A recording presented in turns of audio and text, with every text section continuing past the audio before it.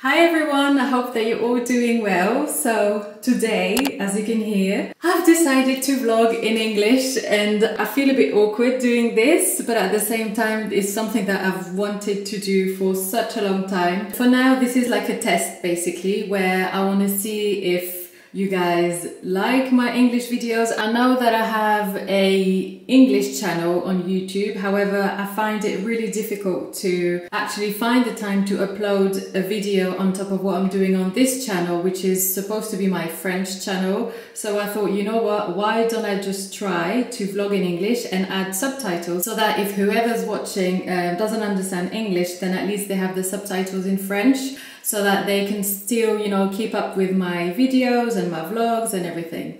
So again, this is a test. If you guys like it, then I would be very, very happy to do other videos in English. For those of you who don't know me, I am French. I lived in London for 6 years, from 2009 until 2015. I miss London very much. I miss speaking in English very much as well. And also in my day-to-day life, in my everyday life, I am surrounded by English, in the sense that even on social media, I mainly follow English-speaking influencers, not necessarily English people, but I'm always drawn to content that's in English, whether it be on Instagram or on YouTube, and I miss speaking English so much. My son speaks English, however, he's at this age now where he just doesn't want to speak anything else but French. He feels a bit awkward and different when he speaks in English, and he's 9 years old. So obviously at that age you just want to be like everybody else, you don't want to be different. Honestly, I've been wanting to do this for such a long time, and actually way back when I first started YouTube, I used to do videos in English, but then I thought, do you know what, I live in France, why don't I make, you know, French videos and everything? But I've always been drawn to English. I don't know, I've always felt it inside of me, and my gut feeling has always been to make videos in English. So I'm trying this, which is what I did when I started vlogging. At the beginning it was a test, and then you guys really liked it, and so I kept on with vlogging. So now I thought, why not give this a try as well and vlog in English and see what you guys think, because I know that for those of you who watched my couple of English videos on my English channel, you really liked it, but at the time I didn't know that you could add subtitles on YouTube. So now this is something that I'm going to try.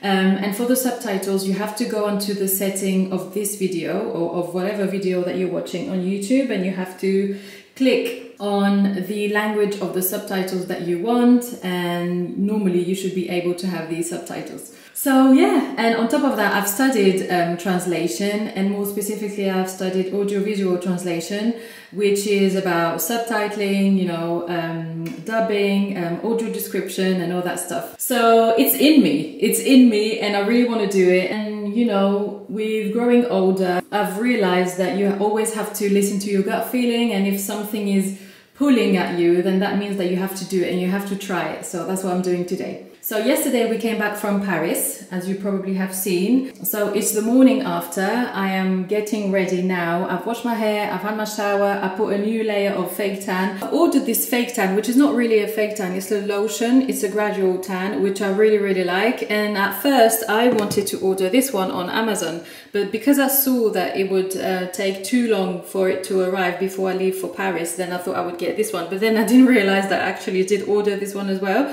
So it arrived while I was away, so I thought, okay, let's give this a try this morning, which I did, and it's really nice. I've just applied it, so I can't see the end result yet. However, even when you apply it, it's already dark, so you can tell what color you're gonna end up with. So this is from Vita Liberata Luxury Tan, and I got it in dark. And now I'm gonna do my makeup. This is everything that I took with me to Paris. So I'm just gonna get ready quickly. I'm gonna dry my hair, and then I'll catch up with you later. There you go, I am now ready, and that's my hair and makeup done. I still need to get dressed. However, I thought I would show you again what I use to do my hair. So I first blow dry it with the GHD Helios hairdryer, which is this one. And then I curl my hair with this curling iron. Now this curling iron is a very ordinary, let's say, curling iron. I got it from my colleague who sold it to me for like 5 or 10 euros, I think. And if I remember well, she got it from a, you know, a typical normal supermarket. So I think it's Remington or Babyliss, I'm not sure. No, it's Remington. So it's Remington. And yeah, it's really thick. A lot of people ask me about the size of it, but I'm not really sure. I would have to, I guess, measure it. But this is the size of it. It's quite thick, it's quite big. So yeah, and that's what allows me to, you know, have more waves rather than proper curls. And that's what I like at the moment. But sometimes I also use things that are, you know, on the thin side so that I can have, you know, tighter curls. But right now I'm really into this kind of hairstyle. And now what I need to do is that I need to get dressed and then I need to tidy up the house a bit because it's in quite a state. So as you know, yesterday we came back from Paris. My suitcase was just all over the place in the living room yesterday. So I need to empty my suitcase, wash some clothes, do the laundry, and yeah, just get on with my day really. So I'm gonna get dressed and then tidy up the house. Actually, before I go and clean up the house, organize everything and all that, I really wanted to talk to you about this brush. I've had this brush for such a long time, but I had stopped using it for a while. I don't know why I stopped, but then I was struggling with my hair, especially my hair being wet. When I had to detangle my hair, I would suffer quite a lot and it was just painful. And then I remembered that I had this brush. So I used it not expecting much of it, and then I remembered how amazing this brush is. I got it from Sephora. It's the Tangle Teaser brush and it's amazing. You can either use it under the shower, you know, if you have like a hair mask and you want to make sure that it goes, you know, all over your hair, and also of course to detangle your hair. I just love it and I just forgot how amazing it was, and I even use it now on dry hair after I've done my curls and everything, just to make sure that my curls are softer. I just love this brush, and yeah, I just don't want to stop using it ever again. It detangles your hair, but it's not painful at all. I don't know how to explain it, but yeah, I put a link under the video if you want to check it out. But I know that I got it from Sephora, and they have like different sizes as well. I think I have a bit of wax on it because it's quite dirty, and I've done my waxing recently and it must have got a bit of wax on the brush. But anyway, it's really good. I like this one because it has a like this cover here so that it protects it from getting all the dust and everything and getting too dirty. But yeah, it's amazing.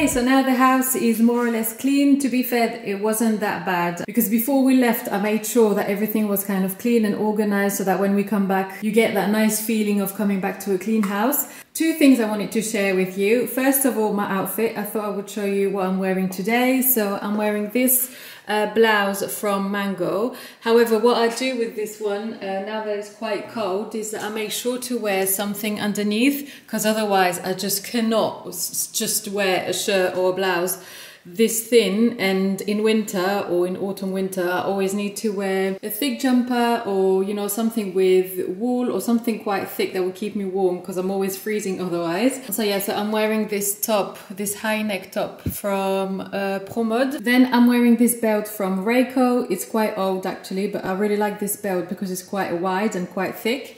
And then I'm wearing these trousers from Sezane. I got them back in September. I'm sure they're still available, so if I find them I will put the link down below in the description box. And also I'm wearing these shoes from Zara. These are very, very old actually, but I really like them. They're in leather, so they're still in quite good condition. The other thing that I wanted to share with you so that you guys do not buy this is this like window cleaner. It's really, really bad. I don't know if you can tell, but my mirror is full of little marks everywhere. I don't know if you can see, but it's really bad, and I've never had a window cleaner that's made my mirrors even more dirty than they are before I clean them. So yeah, I just wanted to share this with you. I got this from Lidl and it's not good. I used to buy another one from Lidl which was blue, you know, the liquid was blue. This one is I mean, see-through. But yeah, I don't know if they've changed the formula or whatever, but it's really not good. So yeah, I just thought I'd let you know, because now every time I clean my mirrors, it just gets me frustrated. And this is quite new, so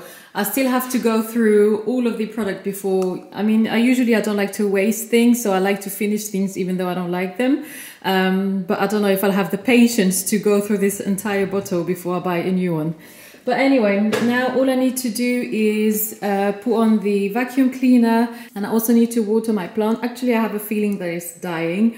I hope not, so I'm gonna water it, and then yeah, we'll see. And I think that today we also have to go grocery shopping, because we haven't been at the beginning of the week because we were away. So I think now we're due for a grocery shopping because we have almost nothing in the fridge. Before we go, I'm actually really hungry, so what I'm gonna do is that I'm gonna make myself some bread with butter. When we went to Paris, we went to this new bakery called Kopain, which means friend in French, and it's owned by Michalak, who's a big pâtissier, let's say, in France and especially in Paris. And I'm gluten-free, so I avoid gluten as much as possible. I'll say that I'm gluten intolerant. I don't have any specific diseases or anything, but it's just that when I eat gluten, like proper bread or pasta, I would have, you know, a tummy ache, I wouldn't feel so good, I would have a headache, I would feel quite lethargic and everything. But what's particular about this bread and about the bakery itself is that they give gluten-free option,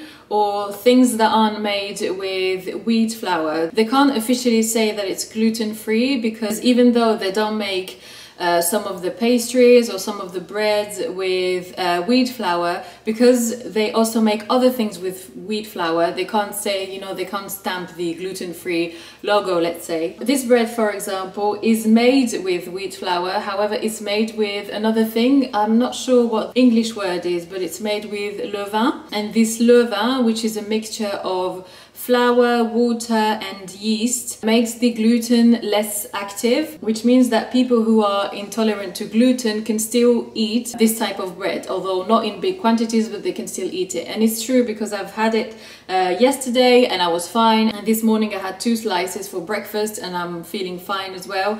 So I'm gonna have just a piece now, just because we need to go grocery shopping, but I'm actually starving, and I know that it's not a good thing to go grocery shopping when you're hungry. So I'm gonna have a bit of that with butter. And Isaac, my husband, got this focaccia. Well, there's only a little bit left now, but oh my god, it is so nice. I've never eaten such an amazing focaccia that is so moist, that is full of olive oil, that is just so, like, it feels like a cloud even when you eat it. So it's really amazing. So if you are, you know, if you're going to Paris or if you live in Paris, make sure to try the new bakery, because it's really good. And I also have a cookie that I haven't eaten yet, which is gluten-free. I mean, it's really made with no wheat flour whatsoever, but I'll have it for dessert later. I'm keeping it, I'm saving it for dessert. So I'm gonna make myself just a piece of bread with butter, and then we're gonna go grocery shopping.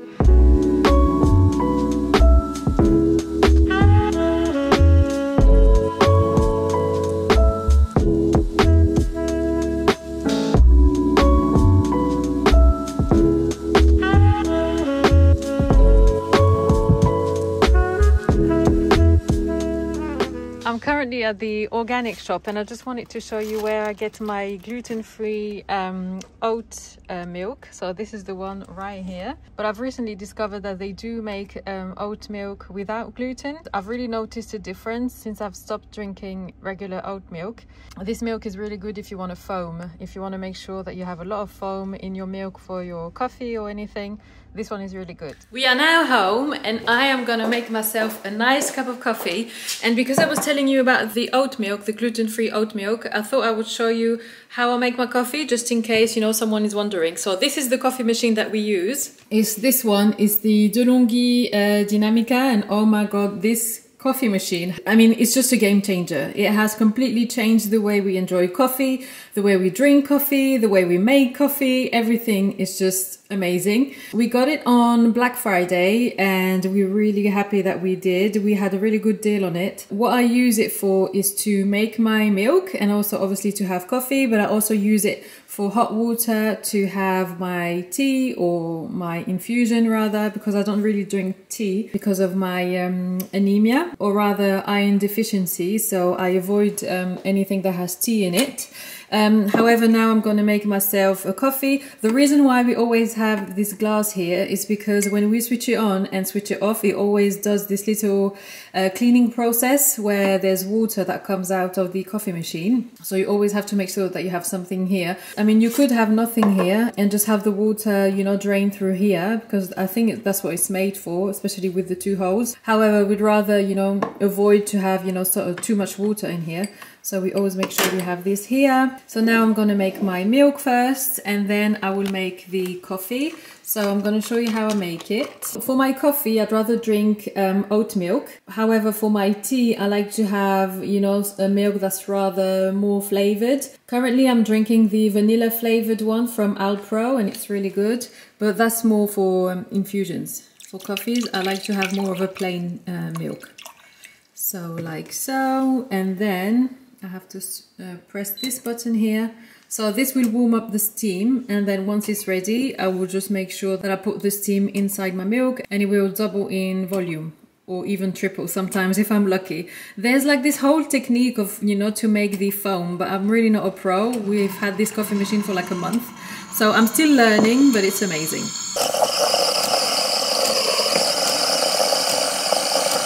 And there you go. So this is all the foam that I have, all the mousse. And then, woo, oh my god, that was really close. So now I'm gonna make my coffee. The way I like to do it is quite light, in the sense that I don't want it to be too strong. So here you can really choose how strong you want your coffee. So Isaac, for example, he would have it all the way up to the 5 coffee beans. However, I do it with just 1 coffee bean, and that's enough for me. And then I would do it quite short. So I have mainly milk in my cup, and then I would have a touch of coffee.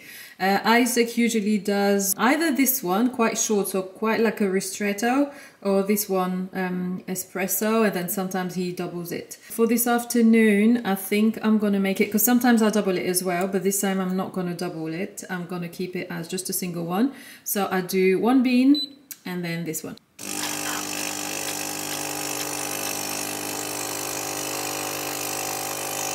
And my coffee is served. This is how I like my coffee.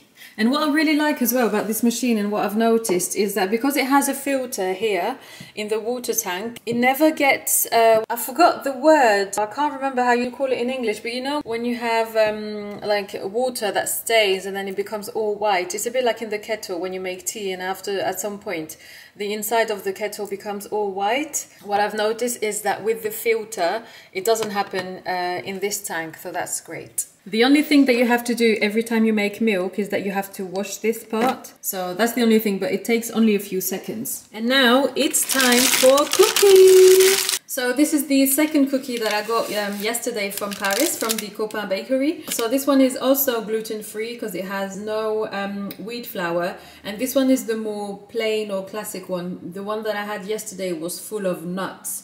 And it was just amazing. And when I say nuts, I mean hazelnuts. It was full of like hazelnuts and like this hazelnut paste, and it was just amazing.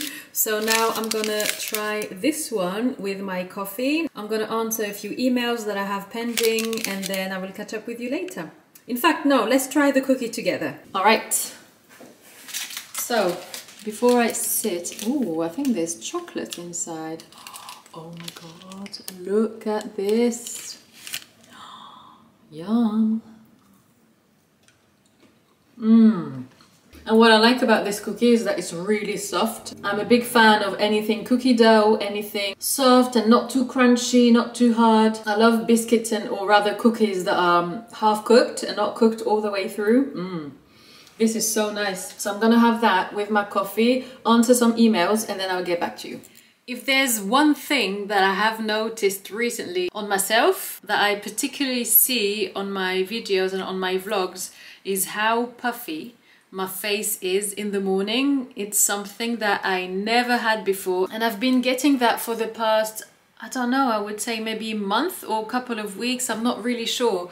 But it's just, I don't know why, I never had this before. I haven't changed my eating routine. In fact, I'm eating even better than before. I don't know, I'm not sure, but in the mornings I just wake up with such a puffy face. I don't even eat salty. I eat just like I have like a regular, normal, healthy diet. So it's just so strange. I don't know if that's something that comes with age, if it's hormones, I'm not sure, but it's just so weird because I'm currently watching the vlog, the Paris vlog that I'm gonna put online now. I've noticed that every time I film at the beginning of the day when I've woken up, I don't know, maybe an hour before or something like that, it's just so strange and so bizarre to see my face that puffy. I don't know, it's just weird. So what I'm going to try tomorrow is, you know, I have these like silver, not silver, but like a metal tools that I have in my freezer that are supposed to depuff and drain your face, and I've never used them because I never really felt the need for them, and I got them maybe, I'm not sure, maybe 2 weeks ago now, so it's perfect timing. So what I'm gonna do tomorrow morning is that I'm gonna try them out for the first time, and I'll probably film it so that you guys can see as well if it works, if there's a difference, but it's just so weird. I don't know why I get that now. Anyway, so that's one thing I noticed. The other thing that I noticed is my skin. Basically what happened is that when we went to Paris, I stopped, I have to say, I'm gonna say something that can sound quite gross, but yeah, I didn't take off my makeup for the 2 nights that we were there. I would just be like so tired after eating and I would just fall asleep, and I would be like, oh, you know what, I can't be bothered.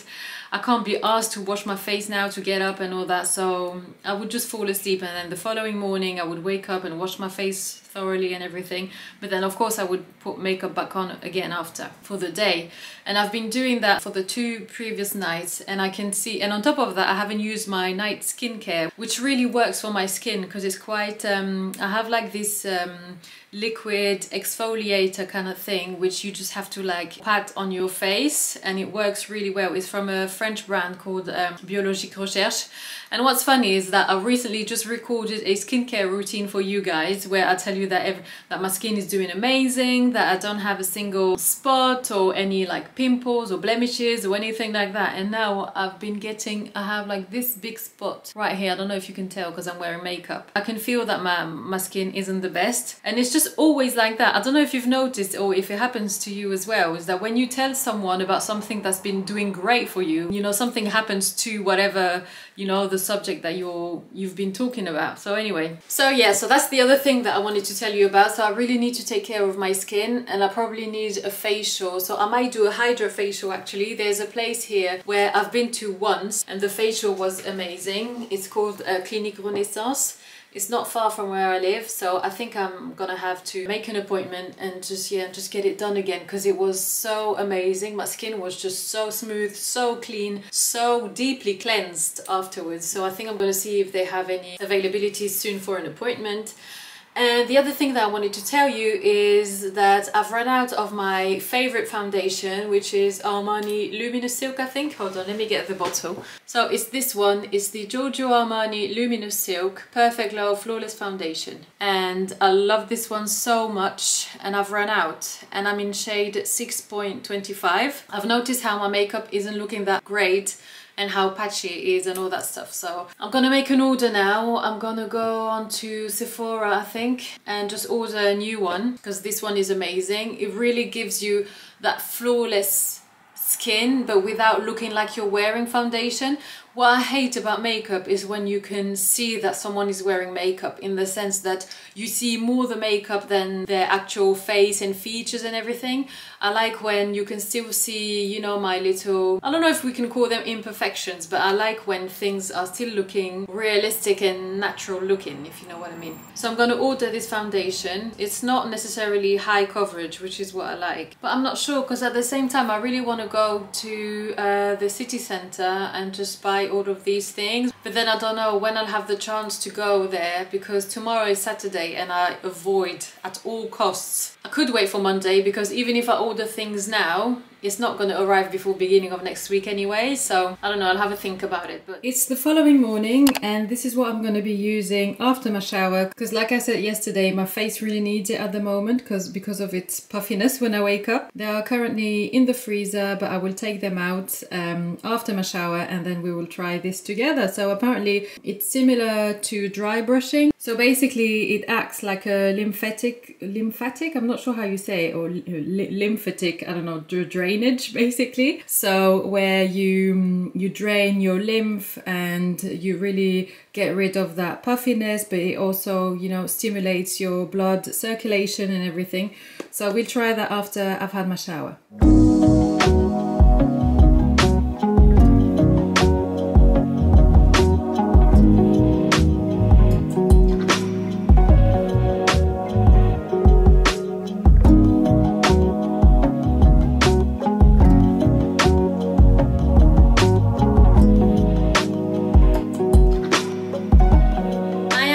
Ready for the day. I had to put another layer of fake tan because I realized that it wasn't dark enough.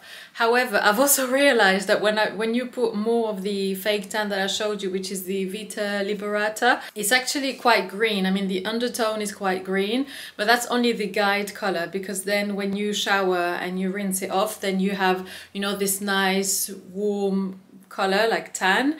But for now, the guide color is quite green, I find, especially on my legs. If I show you here, I don't know if the camera will pick it up, but it's actually quite green compared to the normal color of my skin, let's say. So we'll see how it develops. And this is my outfit of the day. Honestly, today is Saturday and I didn't want to do anything special. We're just gonna go to my parents, have some coffee, and yeah, just spend the afternoon there. So I didn't want to make a specific effort, and especially that I have fake tan on. I'd rather just put something comfortable, something that I'm not worried about if it becomes stained because of the fake tan and everything. So I think I'm gonna wear this jacket, which I really like, which is from Mango. So yeah, that's it. I hope you like this vlog, this very first vlog in English, or at least first vlog in a very long time on my channel. So I hope that you enjoyed it. Let me know what you thought of it, and let me know if you want to see more of it. And yeah, I will see you very soon. Take care, and yeah, I'll see you soon. Bye.